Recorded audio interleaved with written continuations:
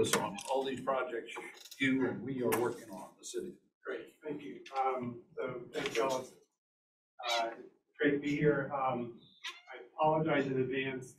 The water plan team, I'll talk about that. They are here this week, and we're up at the Rosemont Resiliency plan a little bit in a few minutes, but they are meeting with folks from Rosemont and Lamsey to scope out the Rosemont Resiliency plan work, and that's going on at 11 upstairs. So I will run from this to that, and I apologize.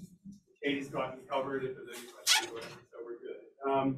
So I just want to give you a few updates of things that have been going on with all of us. So such dialogues, talk about fill in the floodplain and how it's detrimental, or it disperses water elsewhere, it displaces water, causes flooding elsewhere. If it's not the same fill, if the fill is not the same soil type as what is natural, it's not good. So there are a lot of reasons to restrict use of fill, particularly in low-lying areas.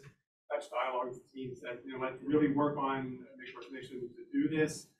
The Stormwater Department over the after Dutch dialogues was working with home builders and others to try to move that forward. Stormwater is really, really busy. They just have too much on their plate. So last spring, I took that into our office, and we decided to convene the home builders, the realtors, the Metro Chamber of Commerce, the environmental organizations, Conservation League, Northern Law Center, Historic Charleston Foundation. We worked together to get a joint recommendation to council, like, what could we do here? And we consider a lot of different things.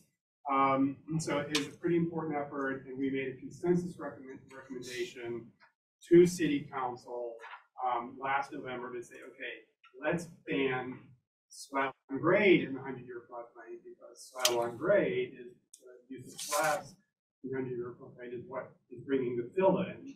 You can't ban fill completely because you have to build roads for public safety reasons to certain height, and that may require elevation. So let's go after the proximate cause, which is slab. So we made a recommendation to council to ban slab on grade within the 100-year floodplain at some point in the future for new residential development and for new multifamily residential development. And when you would have a moment where there's a substantial improvement or redevelopment, so a house is being rebuilt, a property is being renovated, that if you would change the foundation of that property, then you'll have to comply with the new requirements. And if you leave the house there because it burned down, and you're just going to rebuild what was, you would not. And this addresses some of the concerns that members of council in the past have expressed about, if someone's house burns down, why are we forcing them to elevate their foundation for flood?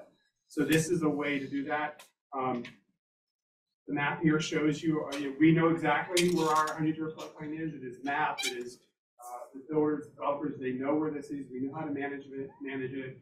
We've suggested a change or addition to the stormwater design standard manual for the permitting process, and that's how the builders would then have to comply with it.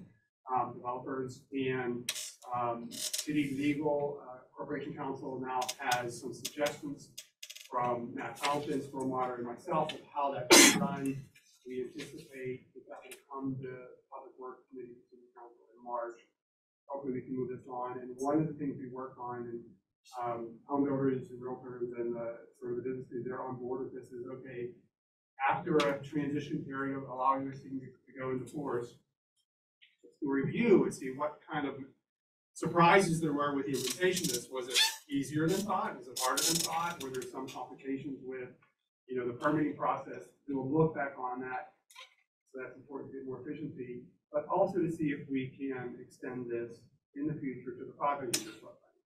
So banning the use of fill for residential development in the 500-year floodplain. If we could get that far in the next couple of years, that's really good. So,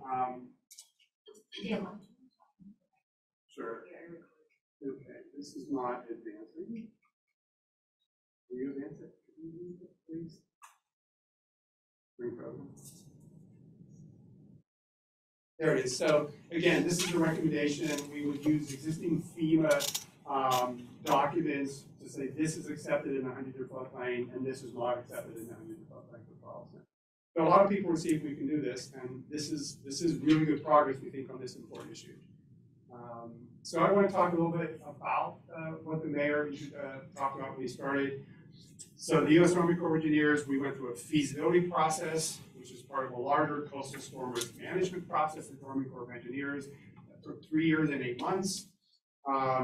We completed that last summer. Congress got a hold of that recommendation from the Army Corps of Engineers, and they approved the authorization for the city and the Army Corps to move into the next phase of the process, which is pre-construction engineering, design, and construction. So design comes before construction, so we're not going to construct anything. But I want to put these references up here for you.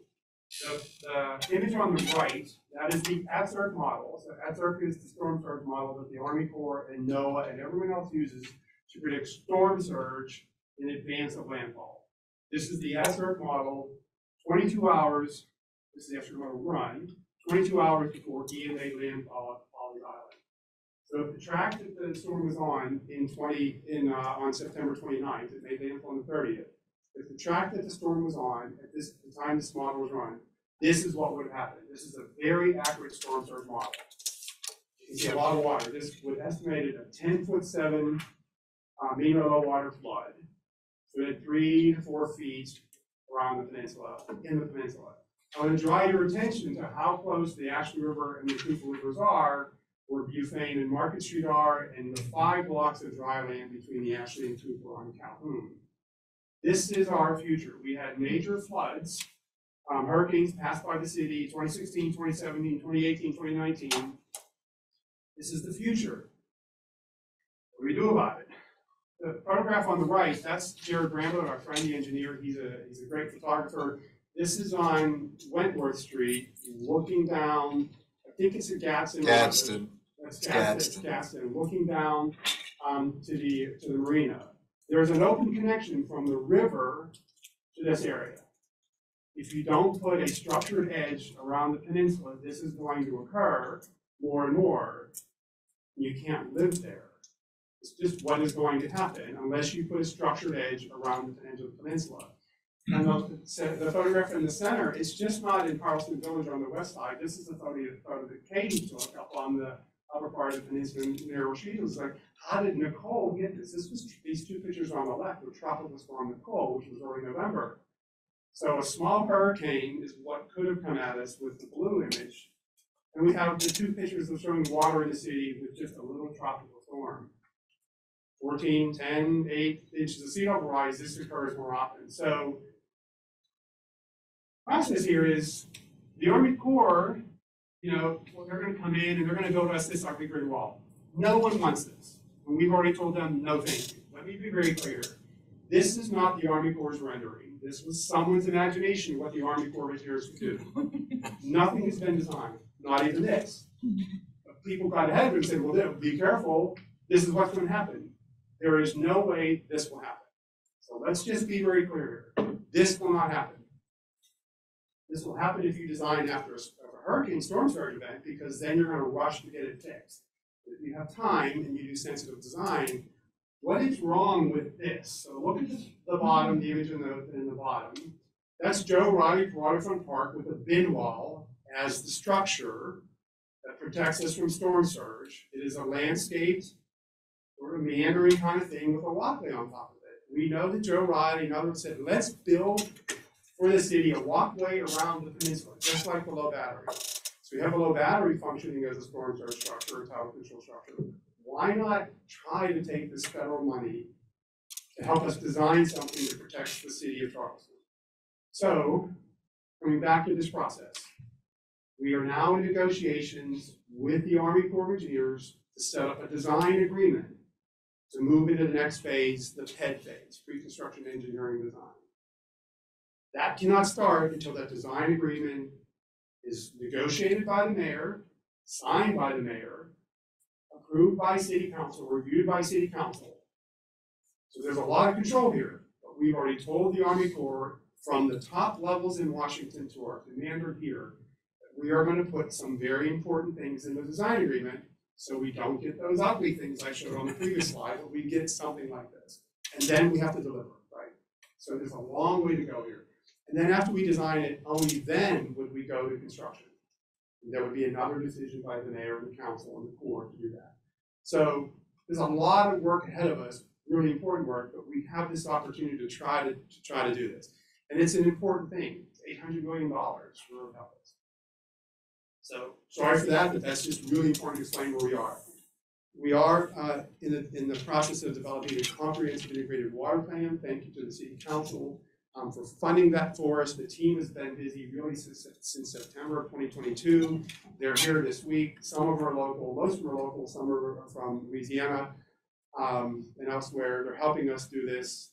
We will have this week various meetings with members of the City Council and environmental groups and LAMC, Rosemont, things. This is what they're doing, still gathering information. That's underway. We anticipate a draft report, again, as I said before, in September or October 2022. Everyone will have a chance to look and comment and suggest improvements, and then final report in December of 2023. So that's pretty good. Just want to make you all aware. So the comprehensive plan set up a vision for the city to try to move to a lot of things, but one of the things is to move to elevation-based zoning. So make water elevation and land elevation a huge consideration for how and where you develop. The comprehensive plan is in some ways the carrot, encourage the developers and the people to do that. The zoning ordinance is the stick, require them to do that. City planning division, they're going to be here. They're hiring a consultant to help us develop this elevation-based zoning ordinance. It'll change a lot of other things too.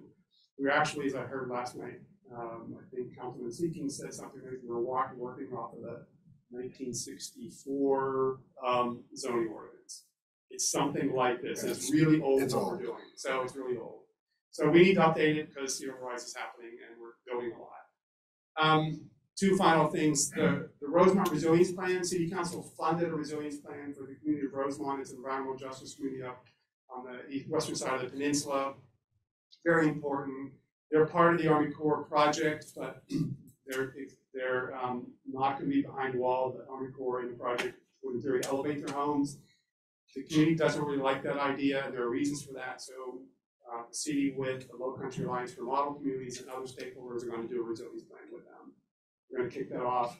So LAMC, they got a $300,000 grant from the National Fish and Wildlife Foundation to make this a really comprehensive plan. So it's city money and their money, and we're doing it with them. And that should probably take a year. But this is important work and has environmental justice considerations. And I want to talk, I mentioned this before, but over the summer, we have updated the city's flooding and sea level rise strategy. The last version was sort of written in the end of 2018, published in 2019. When I got here, it's like, man, the city's it's done a whole lot more than what was in there. And so this is no longer a PDF, a static PDF. This is an online document. And I'm going to work over here.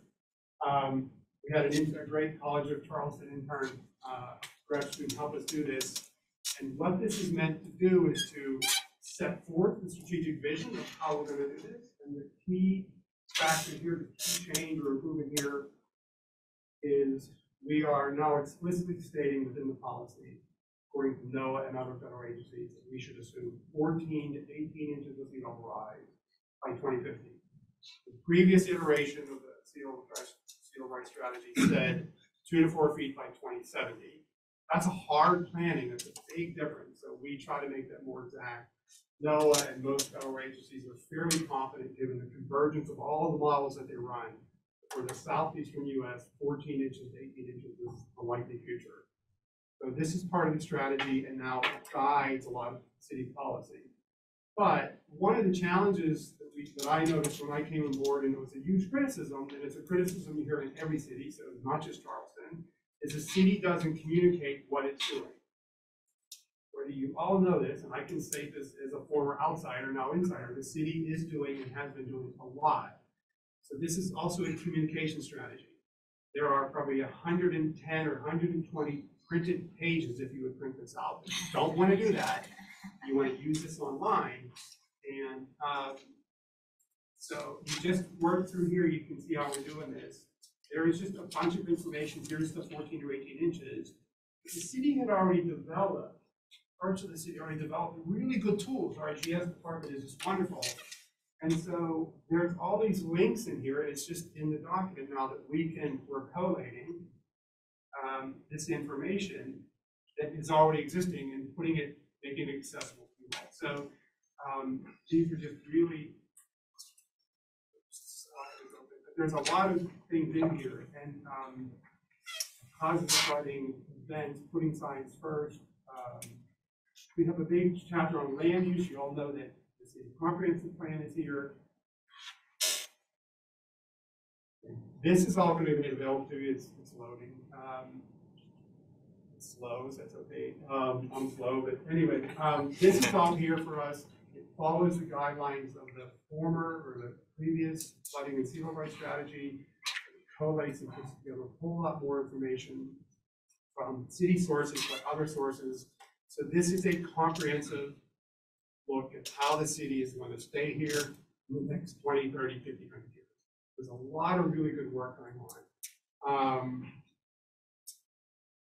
Reason this was updated, you want to talk about a goofy little thing. When I started, a bond rater from New York called and said, hey, I'm looking at your sea level rise strategy. It looks good. Are you doing all of that? And I looked at him and said, well, I didn't talk to him. He left this message. We want to talk to you about this, he said. And I said, well, we've done a lot more. This thing needs to be updated. And I talked to the CFO, Amy Wharton, and she said, is it updated? I said, no, it's not updated. Can you get it updated? Because we don't want to talk to a bond rater because those are basis points on the cost of our debt. So there's a financial reason why we should have this information out, because the city is doing a whole bunch of really good things, and it's here for you all. You're going to get this as soon as the mayor gives the green light. We'll give it to council, and then we'll go from there. And it's ready to go. It should be out there in the next month. And we can update it on the fly. So if you have improvements, call us. Thank you. Any questions for Dale with all that updates he had? Anybody? Thank you, Dale. Yeah, please run off and work on the Rose Mountain. Now that includes Bridge Point as well. Bridge Point, yeah, there is a Bridge View apartments on the Bridge View, not Bridge Point. Bridge View as well. So thank y'all. thank you for that excellent update. And next we're going to call on Katie McCain to give us an update on the climate action plan. Great. The microphones always remind me how short I am. Well, great. Well, I sent out, and as you all know, we passed our climate action plan back in May 2021. So we're about a year and a half into implementation. Remember, it's a 5-year plan, so we still have some time to go. There are certainly some actions that we haven't started working on yet that are in line. But I wanted to just give an update on our progress, and I've been tallying some numbers. So this is just progress as of the end of December that I'll run through with you. You do have the document, so I won't go through it in detail, but I would like to cover a couple of the highlights from each section. So in our waste category, our big program efforts here have been the composting program and the mattress recycling program. So you can see that there are tons of carbon dioxide equivalent eliminated from both of these programs, more so in the composting, which is normal because that is a program that food waste obviously produces methane, which is 25 times more potent than carbon dioxide. So we saw some great results from these programs. In the transportation section, we have our new bike share program that started in May. So we have, this is data from that program. And I did update this on this slide, but the number that was given on the draft was incorrectly reported as tons when it was actually pounds. So thank you, Mark, for looking at that with a fine-tooth comb, and I will update that. I'll also mention this is a draft, so I'm hoping to publish the final progress report tomorrow. So if we have any changes or updates or any additions y'all think would be helpful for clarity, please let me know. As you all know, we did achieve that $7 million low-lying grant. In our grant application, we actually identified that this project would reduce 120 million less vehicle miles traveled over the lifetime of that project. So that's a pretty exciting impact for our transportation greenhouse gases. Our leaf blower fleet is already transitioning to electric. Over 25% have been converted, and we did receive funding in the budget to convert the rest of it. So that you can see the numbers are pretty high for that, and that's just 2022, 80 metric tons. Yes. Can I interrupt you before you go too far? The low line grant, is that the life of the project? Did you guys calculate at 50 years? What was it, do you know? I do not know what the term for that, but it said lifetime in the grant application. Okay. I can look into that more for you if you'd like. And then we also have some data on our employee commute. So with our new telework policy allowing 2 remote days, we've seen over 7,000 remote staff work days in 2022, and that eliminated over 90 metric tons of carbon dioxide equivalent from employee commute. So that's a really great start. That number could certainly increase as we consider any new modifications to that ordinance. In our carbon sink sector, our Charleston Rainproof Mini Grant Program has installed 37 rain gardens so far, and we've calculated that has diverted over 750 gallons of stormwater from the central stormwater system and infiltrated into the ground instead. So that's pretty exciting. That's from 2 rounds of mini grants. We did not receive funding for the mini grant program this year. I'll talk more about that later. So we are seeking donations and other types of funding so we could still implement that grant program this fall. Through our buyouts and through a conservation easement, we have preserved as permanent green space over 100 acres of land. So that's pretty exciting. So that land is not only absorbing water, but it's also absorbing carbon.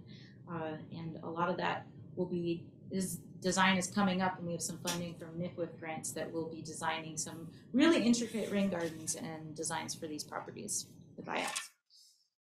We saw over 1,300 trees planted on public property last year.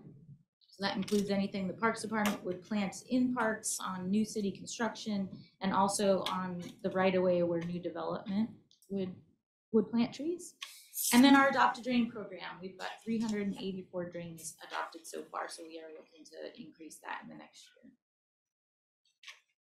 When we look at buildings, we had a couple big wins. So the Board of Architectural Review now encourages solar permits in the historic district. They created a policy statement that allows designers to see exactly what they're looking for. I imagine this will have some updates as solar becomes more prevalent, but it's a really great start. We are also, our capital projects division is looking at adding solar to all of our new capital projects, and specifically there are 2 that we are looking at, a fire station on Johns Island and our new public service and safety operations center. And then of course, all of our new city construction, we are looking to have EV ready infrastructure in that too. And we've actually started doing that already. So for example, the Charleston Tech Center garage already has EV ready infrastructure in it, which will make it a lot easier to install some stations we just got funding for. So we are also making a lot of progress to expand electric vehicle infrastructure citywide, and I'll talk more about that in a moment too. We've also made progress on our education and community engagement part of the plan. So our Climate Ambassador program has inspired over 1,000 people to take climate action, so that's exciting. We had our Electric Lawn Care Expo where we reached over 150 residents last April. And then we were out at the West Ashley Farmers Market talking with about 500 residents about the composting program and encouraging folks to participate. So that's exciting. We also created this past year, we started executing a monthly communication campaign. And this is actually in partnership with Christine at MUSC, the College of Charleston, and Charleston County Sustainability. So we've been collaborating together as a network to focus on one specific call to action and subject each month. So for example, January was energy efficiency, February is composting. And we try to coordinate events and programming around each of those topics and have one specific call to action each month. So all that will hopefully be updated and improved as we add a new communications and community engagement manager. But we did start that this year. And of course, we have had a lot of volunteers that have helped tremendously over the years. So those are really the highlights. I wanted to jump into some of our priorities for this year based on the progress report.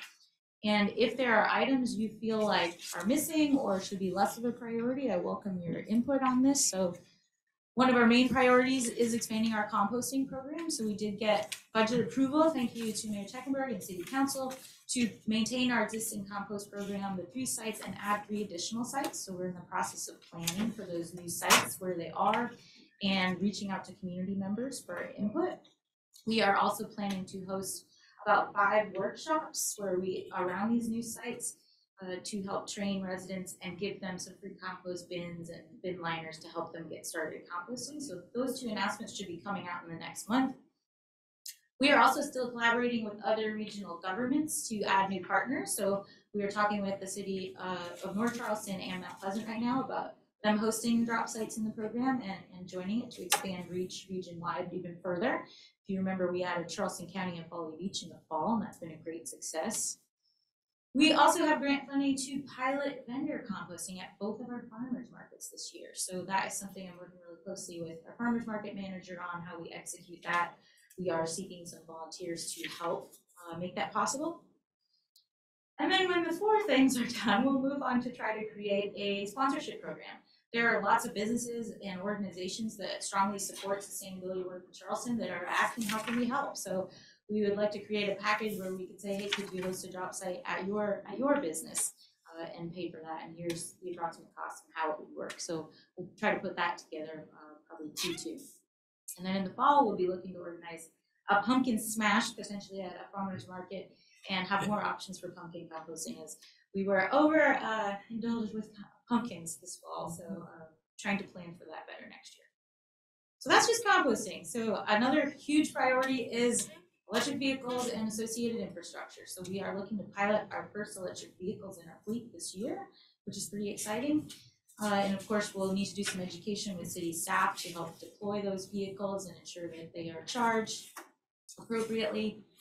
We are also working on starting an official fleet transition plan this year, and I believe we secured funding with the Energy Efficiency Conservation Block Grant where we can pay for that.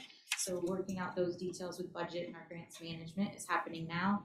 That program also requires some plans to be created, so there are some grant reporting requirements for it, but it is not an official giant grant application, which is nice.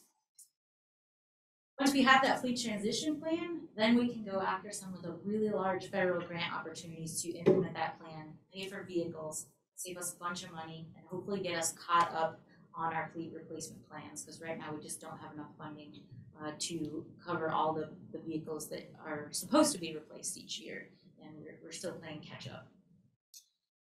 So with the EV infrastructure, we did get funding to upgrade the 8 existing stations to dual ports, so that means we'll have 16 stations in our city garages. We also got some funding to install stations at the Tech Center garage, as I think I mentioned. We will also be creating an EV parking policy to pair with that, so we make sure that as we add requirements to these new network stations, we have them written down and posted appropriately. We are also working under the leadership of the BCD COG, so thank you, Catherine, and Kyle's been a huge help to create a regional electric vehicle infrastructure plan. So how do we leverage our regional resources to have electric vehicle infrastructure all over the region and appropriately plan for that? So the idea is we're in the planning process right now. Anyone is welcome to participate in that process. And the idea is then we would take that plan and then also go after a large federal grant to pay to implement that plan. A lot of these large federal grants coming out of the IRA have no match required. So pretty excited we got that new grants writer persons who can help us expand capacity to apply for some of these grants. I believe this one, the COG has actually interested in managing this one, which will be even better for us. So that's exciting. Thank you so much. Sorry for that. Another question. In the report, it said replace the existing 8 charging stations. Here it just says upgrade them. Sorry. What was wrong? It doesn't matter. I was just wondering what was wrong. What happened? What was wrong with them, and why did they need to be replaced or upgraded? They're going to be replaced. So the 8 stations were installed back in 2009. And they're non-networked, so that means we can't charge any money for them. We can't limit how long people stay in the parking spot. We can't reserve any for fleet use in the evening. So we're very limited with the existing stations. They break constantly, and honestly, a lot of the equipment is really hard to find because it's so old. It's such old technology. So there's a chance that we could save some of those and use them just for fleet operations, so we'll consider that as we move forward. Typically non-networked are a lot better for fleet operations than for public operations. So yeah, it will be replaced. Great, thank you for that. All right, and then this last one, we actually have an agenda item, we'll talk more about it, but we are, of course, working on the Make Ready electric vehicle infrastructure policy that this committee has reviewed a few times in the past. Okay, so those are two big topic areas, and here's a couple other smaller ones that we're also working on. So we will be updating, this is our year to update our greenhouse gas inventory, so we do it every 4 years. Stuart has already volunteered to help manage that process, so we'll be doing it for the 2022 data, which is exciting. And we will also be using for transportation, we'll be using the Google data. In the past, we've used data from COG, and COG gets their data from putting those rubber strips down on the road. And it's been proven that the Google data, which is looking at everything, including cell phones, is probably more accurate, and they've actually been doing a lot of research. So we'll be doing that, and since we'll be doing that, we will add a statement, because if you're going to compare 2022 to 2018, we need to go back and possibly use Google data from 2018, which when looking at it, it increases the amount of greenhouse gas emissions that we thought we had by a certain amount. So it comes back to about 0.38 metric tons per person. That's the difference. But we felt we needed to be transparent, so when we do that, there'll be an addendum on the other report to let everyone know that we're doing that. And we should be able to start pretty soon on doing the analysis. Great, thank you so much. Is that done in-house, or do you get a consultant? No, we do it in-house. We belong to an organization called ICLEI, which is an international group.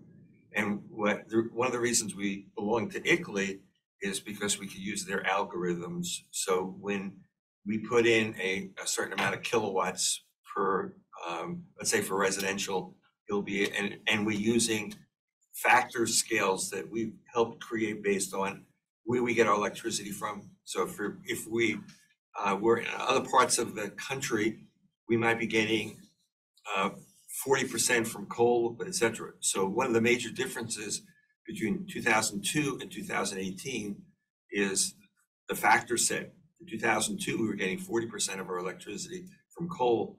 In 2018, it reduced to 19%. So all those things taken into consideration, they have the algorithms. We just put in that information and we actually get a number. So it's really neat. And then we rely on people like Danny and others to provide data to us.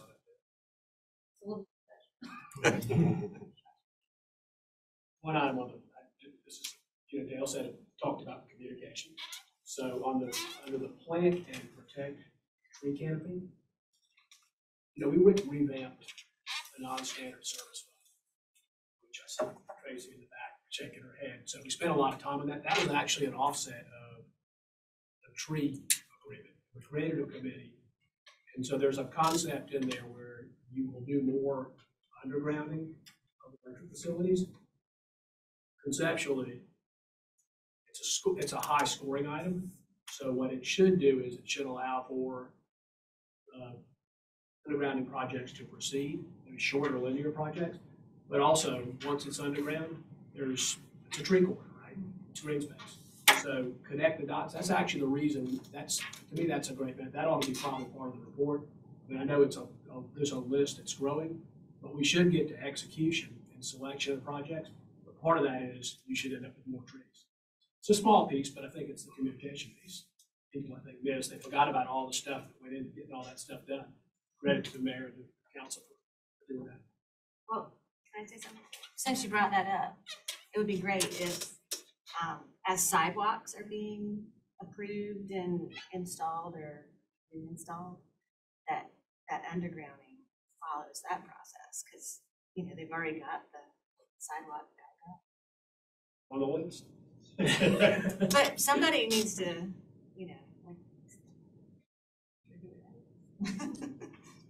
Councilmember C. Can I just follow up really quickly? Danny, thanks for bringing up the non-standard service agreement, AKA underground wiring. It might be a good thing for this committee. I get a lot of questions about it, and I gotta tell you, I'm not particularly conversant on exactly where we are in the process in terms of what our ordinance, where our ordinance is, the prioritization process, the funding process. So maybe this would be a good clearinghouse to at least get a report on where we are with that, so we can at least send people to a place they can look at and see sort of what, in the end, the question is it ever gonna happen in my neighborhood, right? And I think being able to talk intelligently about that rather than saying, well, we're working through it and we'll get back to you would be helpful. As I was sitting here, I just got an email about it, so it's timely. It's timely that you brought it up. And I called Danny, is what I did. I'm like, Danny, hello, what are we doing here? It's a great suggestion. I mean, literally there are two programs. There's a neighborhood program which still exists, which was the original program, so that's not going away. It just takes longer, it's more complex. And there's another program which uses existing funding, and it's for much more what I would define as like very linear projects, like sidewalks getting replaced or a building's going up and there's a conflict. Does that qualify? And does that mean you're going to get more trees and better aesthetics? Yeah, it could be. But it's a process though. So that's a fair point. And a quick update, we have hired our first ever project manager who's 100% dedicated to undergrounding. And so we will ask him to come to our next meeting. He should be kind of up to speed, I guess, by a long time, and give us an update from his perspective. I think that'd be a great idea. He's getting most of the, we've met with him numerous times to share all the institutional knowledge, which is great, because that's what you need. You need other people than just the two of us. Right. People know what it's Tracy. I think in short form, what I'm saying is need help. Yeah. Thank you. That sounds great. Okay, so moving on, we are also working with our livability department to figure out how we can make events in the city, both city-sponsored events and private events on city property, more sustainable, and considering we're going to create a sustainable events manual and also consider some potential requirements for events. Should there be a waste diversion requirement, and leave it up to maybe the event to figure out how they divert that. So those will all be discussed this coming spring. And we also did get approval in the budget for a communication and community engagement manager. So this person will help not only sustainability, but also resilience and emergency management. So they'll be split up into three. But I know some of my big focuses for that new position is to improve our communication and our social media presence to community members, which involves organizing more frequent public engagement events and trying to encourage folks to help be part of that solution. We also want to train a new climate ambassador cohort and get a new presentation out there. And then in the past, we've had a green business challenge. So looking at opportunities, how can we bring this back potentially in a different way that requires some less staff capacity in the future? It was a huge success in the past, but was a little bit too demanding for us to continue. So that will be a communication focus will be strong this year too. As I mentioned, our mini grant program we usually do in the fall, but we did not get funding for it. So we are looking for at least $5,000, but we'd like $10,000 to be able to do that. If there are any organizations or businesses that would like to sponsor that program, please let me know. Let's see, we are also planning for renewable energy and a facilities management plan. So renewable energy is very challenging to plan for on existing city facilities. We have a lot of challenges, mostly just that we have so many facilities. Many are really small. Many have old roofs, and we don't have a roof replacement plan yet. Many have large trees shading them. We have lots in the historic district, which has extra requirements. So planning for renewable energy on existing facilities, we're trying to determine with the CFO and Mayor Tecklenburg how we move forward with that. Do we need some additional capacity? A lot of cities will hire an energy analyst that will focus on renewable energy and energy efficiency. So that may be a position that we request in the budget in the future, but we want to make sure all departments are on board with that before we consider that. There are also all kinds, the new renewable energy investment tax credit is really exciting for local government now because we can take it as a direct payment instead of a tax credit, and it increased from 30% up to 70%. So we are working with those logistics and trying to determine how we can use that tax credit to our advantage too.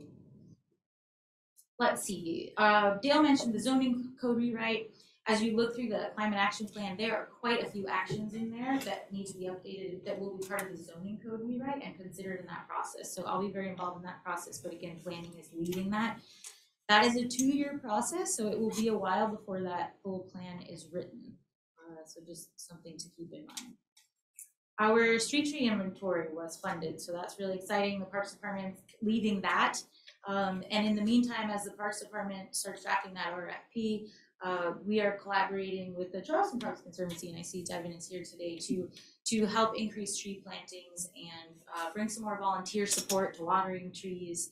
So I appreciate that partnership. We're also looking at targeting an underserved community every year, and that would happen November, December when planting season is right for it. But hopefully we can get an event organized around that.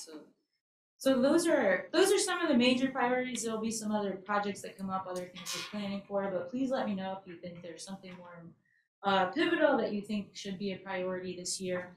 I will mention there's a couple of things we are looking for help on, both from either committee members or from the general public. We are looking for volunteers to help support composting at the farmers markets that are on Wednesdays and Saturdays. And you can reach out to me if you're interested in helping with any of these. We have an action about testing and piloting super sink plants. So basically plants that absorb a whole lot more carbon than a typical plant and also a whole lot more water. There's some varieties of bamboo that do this, for example, but bamboo can also be invasive. So looking for help to research these plants and potentially even help planting them and testing them on private property if that's possible. We are also looking for partnerships to create an urban forestry workforce training program, potentially with local schools, such as our Trident Tech horticulture program. So if anyone's interested in helping partner with that, that would be really helpful. And then there's a few items in the climate action plan that require state advocacy efforts. So these are things that we can't change at the local level, but we can advocate for at the state level, such as updating our energy codes and things like that. So I know there's a lot of environmental organizations that are really good at staying on track, up to date with this stuff if you're interested in helping to support that. So that is my update on the progress and our priorities. Are there any thoughts, comments, suggestions? That's quite a list. I did want to add one thanks and a note, thanks to Dominion for working with us to come up with our streetlight replacement program. Cobra street lights, which are most of them off the peninsula, and we're converting them to LEDs. They've just started, I understand, Outer West Ashley, going to be working their way in, and difference in the number of metric tons of carbon dioxide saved. I forget the number, but it's substantial. Do you remember what that is? It's a big number, much bigger than these other initiatives. So it's huge for this year that we're going to make that conversion and save a lot of energy as well. Danny? No, it's perfect. It's at least half the energy savings. Yes. I think there's some other really neat features. I think as we get into it, I think that's just the beginning. I think there are other opportunities. Well, we need step one first. And also financially, it reduces the city's electric bill. Yeah, thank you for bringing that up. If you're not familiar, we did pass an agreement with Dominion to transition those lights in the fall, so that's exciting. That will happen. I'll also share, there aren't specific projects dedicated to this yet, but there was budget approval for a new transportation planner in the planning department and a new transportation project manager in the traffic and transportation department. And those two together will be working on implementing a people pedal plan. So we hope to see some great progress on those in the upcoming, as soon as we can get those positions hired too. So. Rick?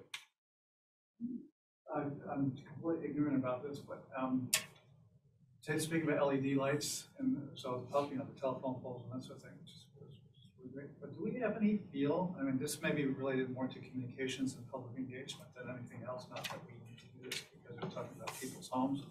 But do we have any feel about how many people actually use LED in their homes versus? I mean, can you buy the old-fashioned stuff anymore, or is it all gone? Just replace some lights on a chandelier. Yeah. LED. Yeah. So the lights that are available in the market are all LED. I mean, there's no issue here. I don't mean, in the know. future, it's gonna be, everybody's gonna be using them whether or not they like to or not. I think you can still buy, You can. yeah, you can still buy fluorescent bulbs. Okay, I didn't know if there And was they still anything there. are more affordable Because upfront. can you imagine that the savings, I don't know how you document that. So I could probably go through some math, but I mean, Yeah. literally that's part of it. It's a pretty effective way in an energy efficiency program. Yeah. Across, we used to be a couple of iterations, but it was incandescents and then it moved to fluorescents and now to LEDs, but we literally would like provide incentives for people to convert over. Yeah, they're in the bill every month, so, I just was curious whether or not that's something that we can actually account for, whether or not we're responsible for making it happen or not. I mean, it's still affecting the carbon footprint, I would think. Absolutely. I'm just gonna add, I think when we do the greenhouse gas emissions, we're gonna see that. And Okay. what we did, Katie and I, we said, okay, to help the idea of working remotely, we did a very quick, down and dirty greenhouse gas emissions for the year of the pandemic. Mhm. And we thought that residential would go like that. And it actually went down a little bit. And when you and I talked, and Danny said it's probably people going out and buying more efficient appliances and LEDs. And just to add to that, when I did the presentations for the climate action plan, part of the presentation would always ask, because we had that list at the end, how many of you are using LEDs? And almost every hand went up. Yeah, so. Okay. Thank you. Good time. Mr. Mayor, Yes, Scott. in terms of seeking assistance, item number 4, I'm proxy here today for Bailey Vincent, who is our full-time state lobbyist, which is why she's not here today. We have a business advocacy committee that reviews these kinds of state issues to determine whether they'll become a chamber position that she lobbies. If you have a list of the items that you'd like for us to review to see whether they would become a chamber lobby position, we'd be happy to run that through the business advocacy committee to see whether we would add it to the list of things that she's lobbying every day. So Great. we just send us that list and we'll run it through our process. That'd be terrific. And I would put a footnote on that. We create a annual legislative agenda every year. That process begins in August and then ultimately results in a published position piece that we republish and print out and hand out by December of every year. So I would also invite you all to, whether it's this kind of an issue or any kind of an issue, to try and let us know by August of every year that there's something that you'd like for us to consider putting on the next year's legislative agenda. So it's not only an ask now for this, it's also an alert. You should think of us, anything that you want to change in state law, to run through the process to see whether it can become a part of our next year's legislative agenda. Great, thank you. Great, that's a great offer. Christine? Likewise, the Sierra Club also has a lobbyist, and we can do exactly the same thing. So we're getting an update actually tonight from our lobbyist at an online meeting. So yeah, it's definitely something we can help with. And incentives for Dominion, I wanted to mention that. There are incentives for lighting. The form is really easy to fill out. So yeah, anybody who changes lighting can apply for it before you buy the product. Great. Okay, in the interest of time, we're running a little behind. If you have any more comments on this, please feel free to call me or email me. And let's jump to our last topic. So, as you know, we've talked about this at our last, a few of our last meetings, the Make Ready Code, and at our last meeting, y'all recommended that we go ahead and draft a code for your review, and also continuing to reach out with the development community. So Bailey and the Chamber and Scott have been really helpful. Well, we've had 3 meetings with the development community already, and then we're going to try to improve this draft and get it out to hundreds of people in the development community for their feedback, and also anyone from the general public too who would like to comment. So I would like to introduce my sustainability intern, Aspen Cappy, who will actually take you through this code. Again, this is a draft, and we welcome your feedback. You are certainly welcome to email us comments too, as we probably won't be able to discuss too much today. But Aspen, take it away.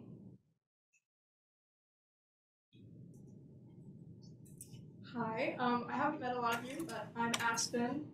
Thank you. And I am going to go over the code with you. So,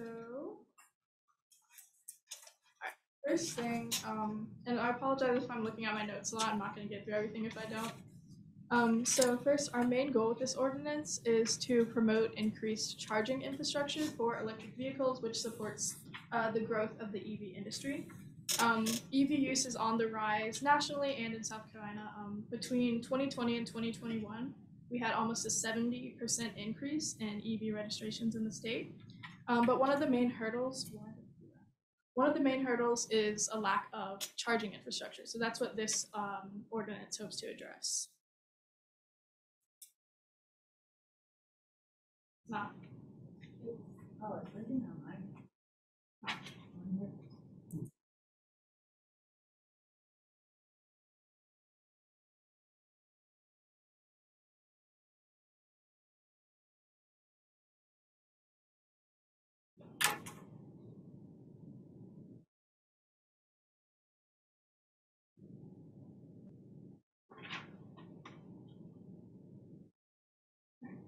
We're good now. All right, a couple of the benefits of introducing this code now is that, as I mentioned, it helps foster EV growth. It also prepares for an exponential rise in EV use. And it saves us up to 70 or 80% when we introduce this infrastructure in new construction rather than retrofitting. As you can see in the chart on the right, there's a lot of savings. And just to reiterate, our main goal here is to be ready. All right, into some of the infrastructure details. There are 3 levels of charging. First, we have level 1, also known as trickle charging. It's not adequate for our requirements. We're looking for level 2 or above. Level 2 is the most common you're going to see.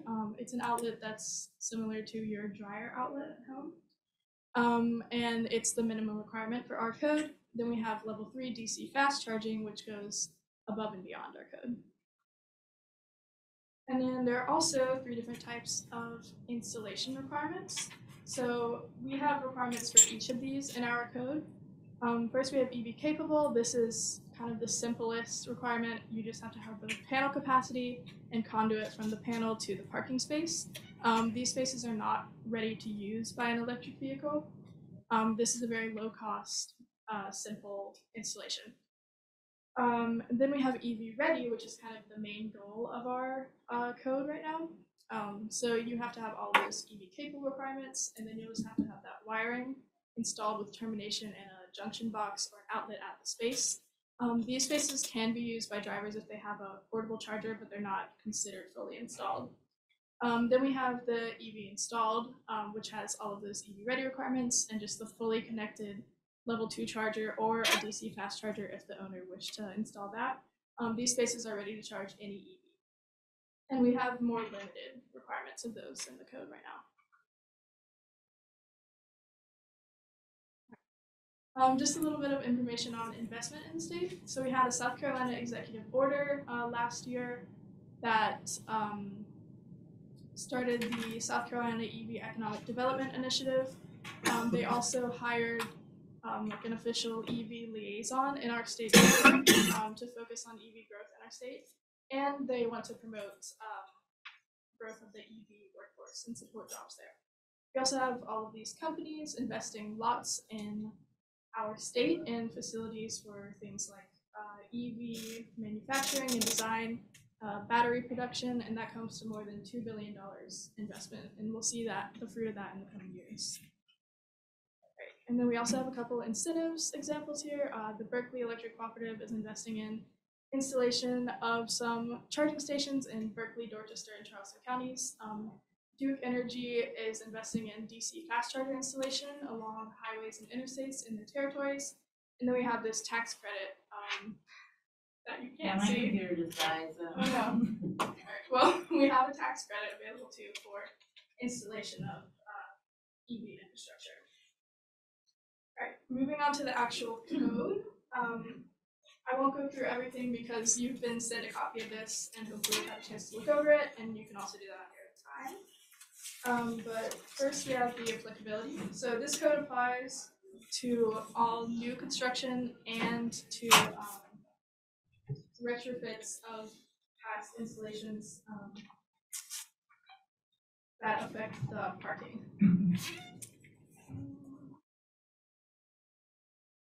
Oh, the chart, so That's okay, everyone has the chart Okay. in their if you look handout, at the chart, and then there's also an example of what some example projects could be recorded. so right now we're looking at the chart. This is a draft. These numbers are very much in a draft state. This chart and the categories and the numbers are based on other codes. They're based on our parking code. As you can see, it's separated by land use, and that's consistent with our City of Charleston parking code. It's also separated by the capable, ready, and installed requirements, because those are separate requirements in our code. So if you had requirements in multiple categories, one space would not fulfill multiple requirements. There's kind of a focus on bigger projects in this code.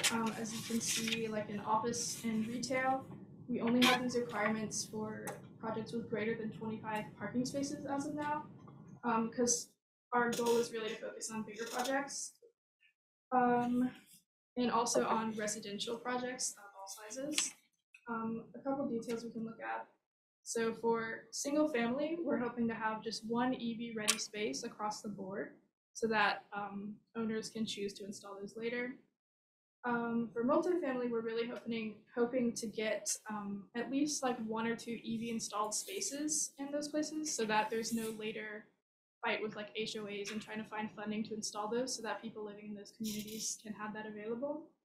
For affordable housing, we have a much lower requirement than in these other categories because there's less of a demand there now, but we also don't want to disadvantage those areas, so we want to have them at least be capable. Capable is also the cheapest form of installment, so it keeps those projects low budget. For accommodations, this is just following a trend that we already are seeing in EV installation in hotels, so this is really just supporting that. There's a demand there, it's already happening, we're just trying to support that. For public parking facilities, those requirements are a little bit higher because parking is their whole goal. And we want to lead by example by investing in EV installation in our public parking facilities. Great. Now if you want to look at the example page that you have.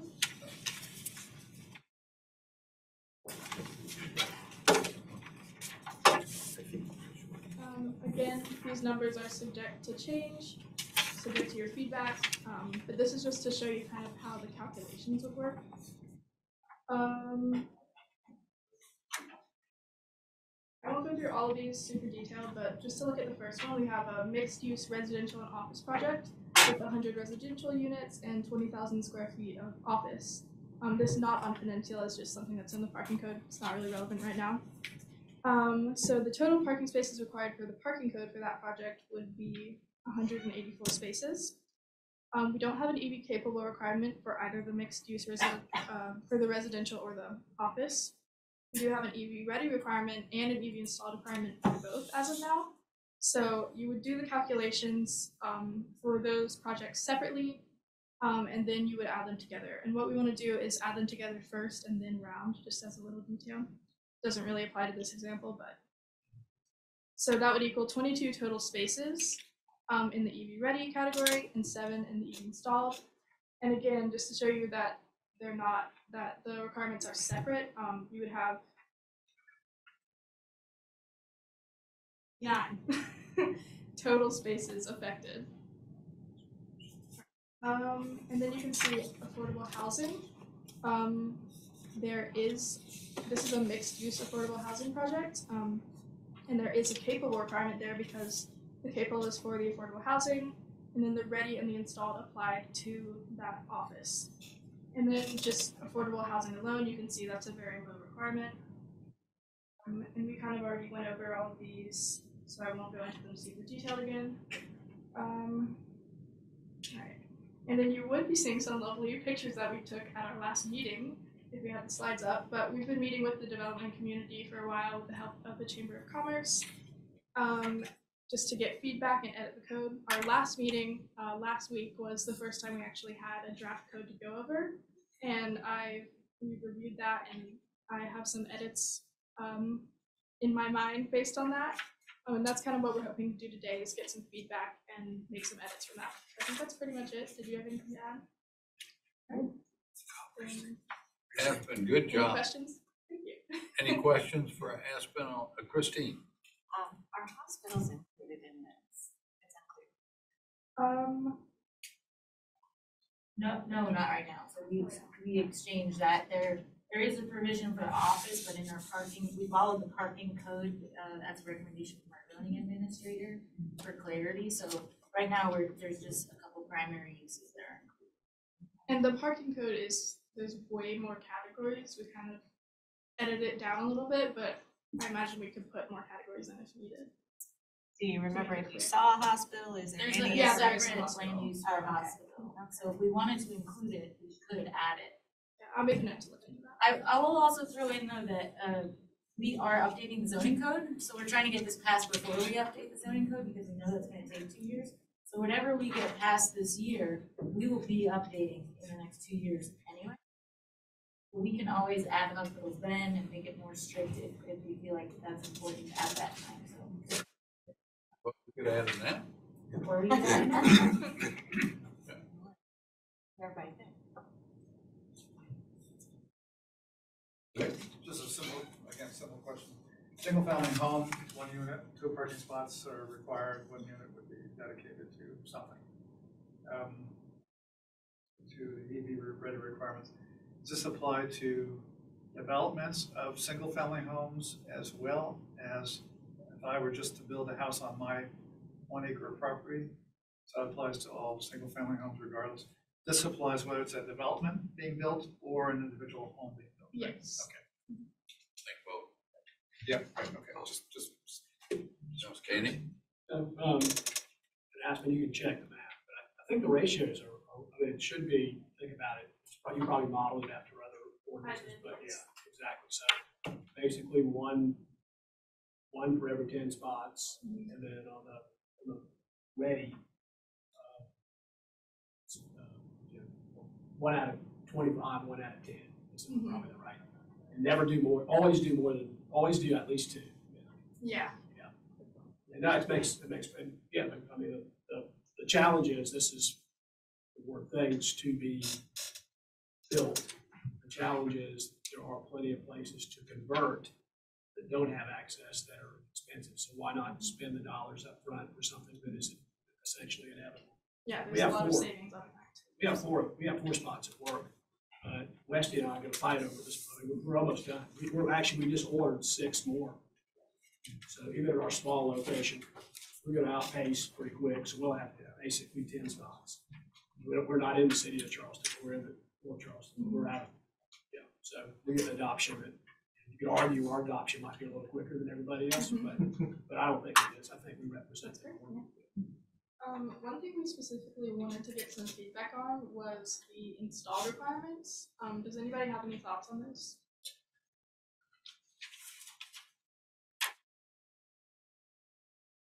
And now, given the time of our little bit, everyone please send Aspen and Katie any comments you may have or any recommendations.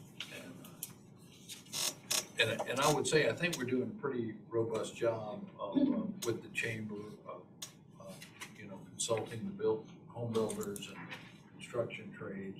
So once we get this ordinance finalized, maybe it's something that council of governments could help us share with the other local jurisdictions as a example of something that we could try to do community wide rather than just in the city of Charleston.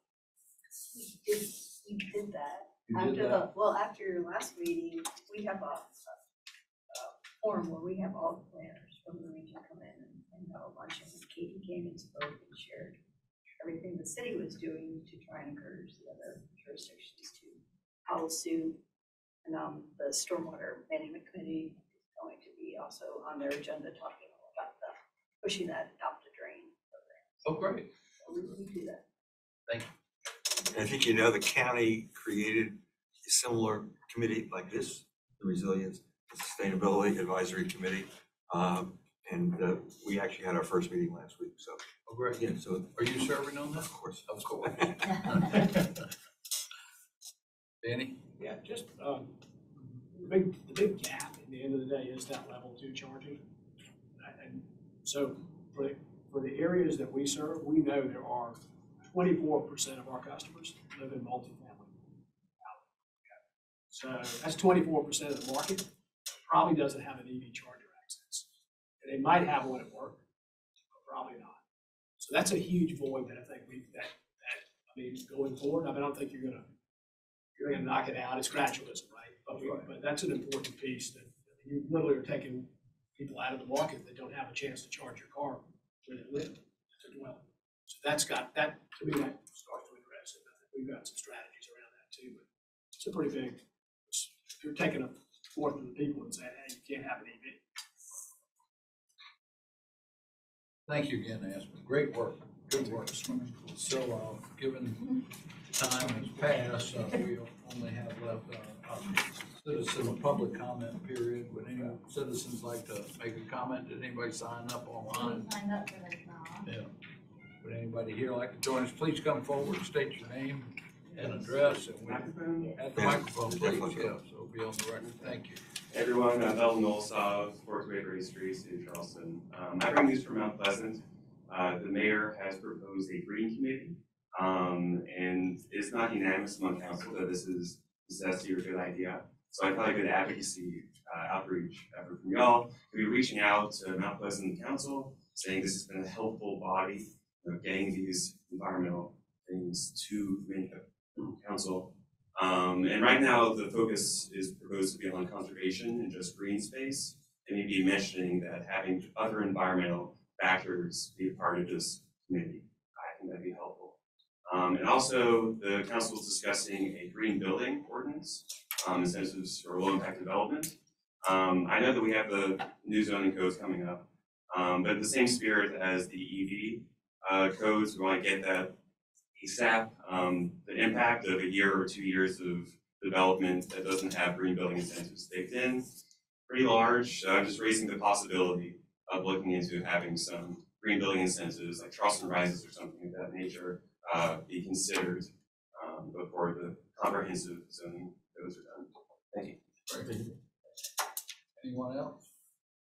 Well, thank you all for being with us, and commission, committee members, thank you for your participation. Everybody who was here today, it was terrific to see you all. I wish everyone a great 2023. As you've heard, there are a lot of things we're working on, and any suggestions, comments along the way, don't wait till the next meeting. If something comes along you want to share with us, please reach out to me or Katie or Aspen on this matter. But thanks everybody, appreciate it. We're adjourned.